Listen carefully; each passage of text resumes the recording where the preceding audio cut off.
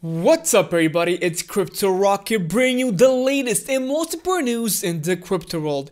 Guys, you have to stay informed if you want to make money in crypto. That's why I make videos every single day talking about the most important things that you need to know to make life-changing money. So subscribe to my channel and don't miss this opportunity to make a lot of money. And like this video because it helps the channel a lot to grow and get recommended by YouTube. Thank you so much for watching. So today we're going to talk about Cardano, Polkadot, and Ethereum. And the most important topics we're going to talk about today are IOHK's proposal for the Ethereum community could use Cardano or Bitcoin for prevention of 51% attacks. Is Polkadot the next Ethereum? Ethereum devs discuss gas optimizations, but it will probably be too little too late. But first, let's check out what's happening with Bitcoin. And Bitcoin is going down again. So yeah, it's a very bearish market right now. We're going down. So basically, like 2 days ago, we went all the way down to 10,165,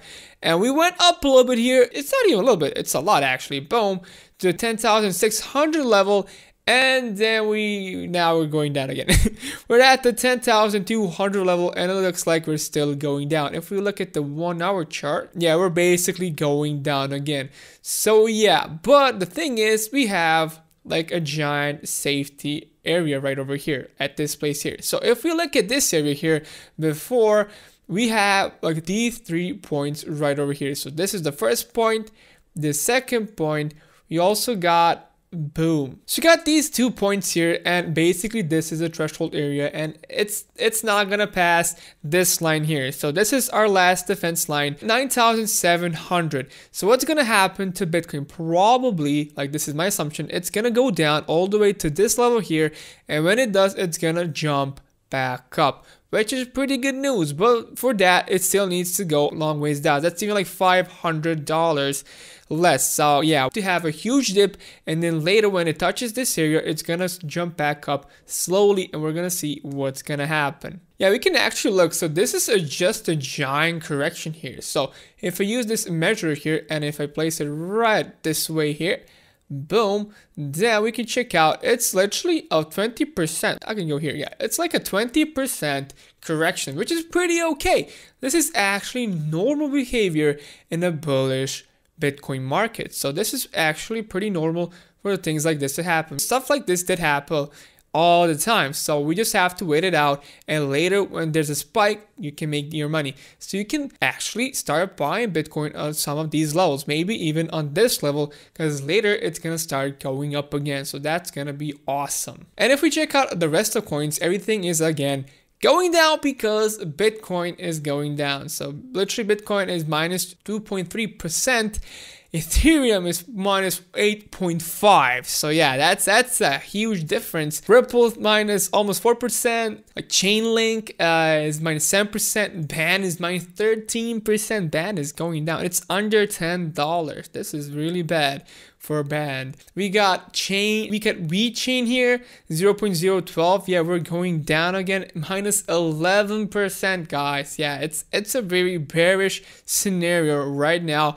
But later, like yeah, Cardano ADA, where it's going now, Cardano's going down. It's a minus 8%. This is just not good. Polkadot, my bro, Polkadot here is going down. Also, like there's no more excuses. Last time, the only coin that was going up was Polkadot, but now it's going also down, which is pretty bad. It's minus 7%. So yeah, all the coins, the whole market is again going down. And that's what we've been seeing for the last couple of days, because Bitcoin just went down all the way. So we literally were at like $12,000, and now we're all the way down here and at 10,000. So yeah, it's a huge problem. But slowly, as Bitcoin starts like going up again, everything is gonna go up and everything's gonna stabilize like it was before. IOHK proposal for the Ethereum community could use Cardano or Bitcoin for prevention of the 51 attack. Will the Ethereum Classic community accept this new solution from Charles Hoskinson, IOHK? Earlier today, IOHK presented its checkpoint proposal to the Ethereum Classic community. This is meant as a short-term solution for preventing future 51 attacks. In the past several weeks, the network has suffered a number of such attacks, which has cast doubt in Ethereum Classic future. One of those attacks cost OKX 5.6 million. In the wake of these problems, several exchanges increased validation times for Ethereum Classic transactions. So basically, Ethereum Classic got attacked. I think this is like the third time it actually got attacked with the 51% attack, and they lost $5.6 million. That's a lot, guys. This is a huge problem for Ethereum Classic. So Mr. Hoskinson has a proposal what they can actually do to stop this from happening, at least at the short term. As its name would imply, the solution process the introduction of checkpoints that would validate the network. Thus, if an adversary were to mine a shadow network, as previous attackers did when they managed to double spend funds on OKX, this shadow network would not have those validating checkpoints. Therefore, while they may have more proof on work than the main network, it will not be accepted. Checkpointing would be performed by an unspecified or all from the OBFT checkpointing network and signed on the Ethereum Classic by trusted members. The checkpoints would be inserted on an average every 3 blocks. The proposal does not specify who would be chosen as trusted members, but if accepted, a heated debate is likely to ensure over the selected. OBFT consensus is also used by Cardano. We asked the presenters if Cardano could be used instead of creating a new checkpointing network. They said that this is possible and that Bitcoin could also be used for this purpose. As to the general question of the size of the checkpoint network, they said it still needs to be defined, but it's important to know how that plays, because the bigger the federation, the bigger time slots you need until you get agreements on 2/3 of that needed to reach consensus. Members of the Ethereum Classic community made a number of proposals aimed at solving these existential issues faced by the network, from changing the hashing algorithm to greater regulators on hash power marketplaces. There is no way of predicting which route the Ethereum Classic will take, yet one thing seems to be certain: if something is not done soon, the network whose mantra is code is law may ultimately be repealed. So basically, Cardano has an idea to make checkpoints in the system. Basically, on every 3 blocks, they want to put a checkpoint and save that point.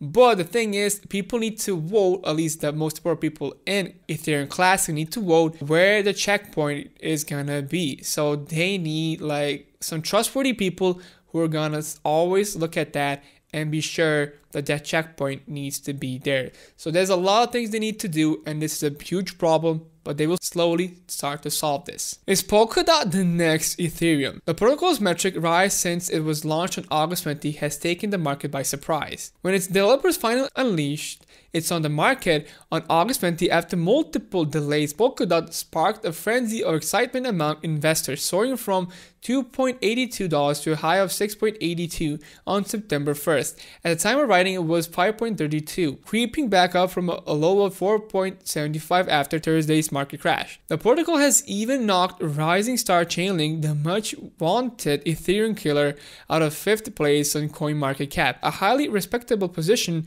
for a crypto that was largely unknown outside the nerdosphere until quite recently. Only 2 assets now stand between Polkadot and Ethereum, a tenacious occupant of the number 2 position XRP and Tether. What is Polkadot?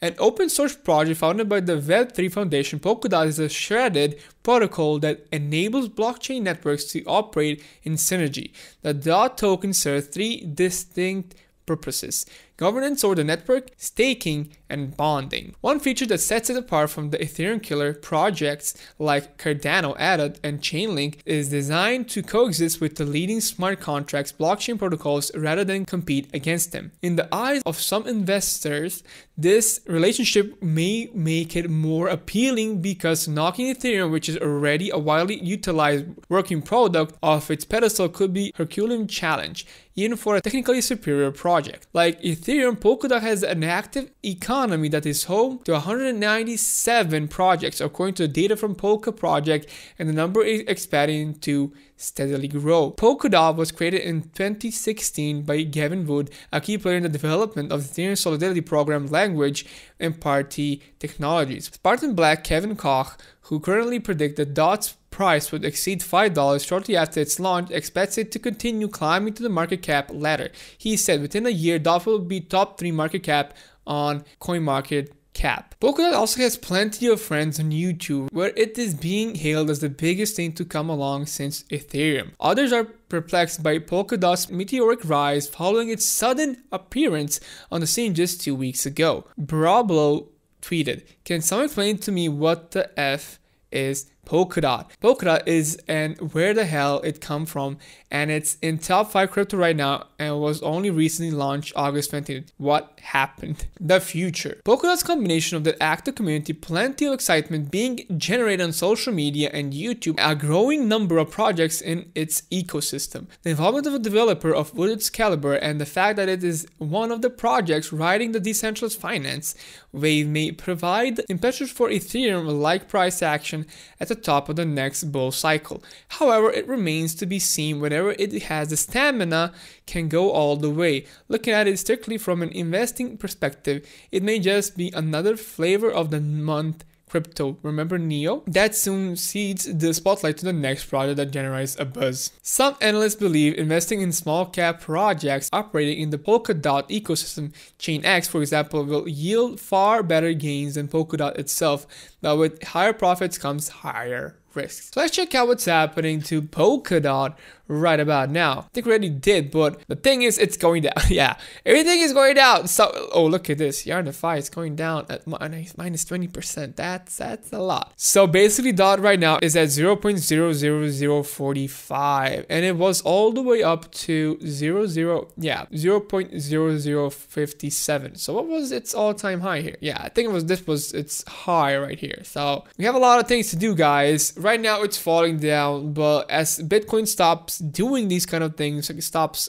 going down, it will start going up. Like every single thing will start going up. But for now, we're still seeing a really bearish market here. Ethereum developers discuss gas optimizations, but it will probably be too little too late. Developers see the problem, but there is little they can do right now. An Ethereum all-core devs call was held on Friday to discuss a variety of Ethereum improvement proposals as gas fees on the network remain historically high. The agenda included several discussion points on high gas prices and ways to mitigate the issue. Alexei, an independent Ethereum researcher, opened with a comment on the existence of gas tokens and how they could push price higher than normal. He highlighted how the meme pool is often filled with transactions binding a certain gas price to mint these tokens, and compared this approach to other book exchanges where traders fish for dips with low price orders. But according to him, the fact that gas bidding orders cannot be easily cancelled could mean that prices remain artificially high as any dip is bought by default. While a proposal to eliminate the refund mechanism that underpins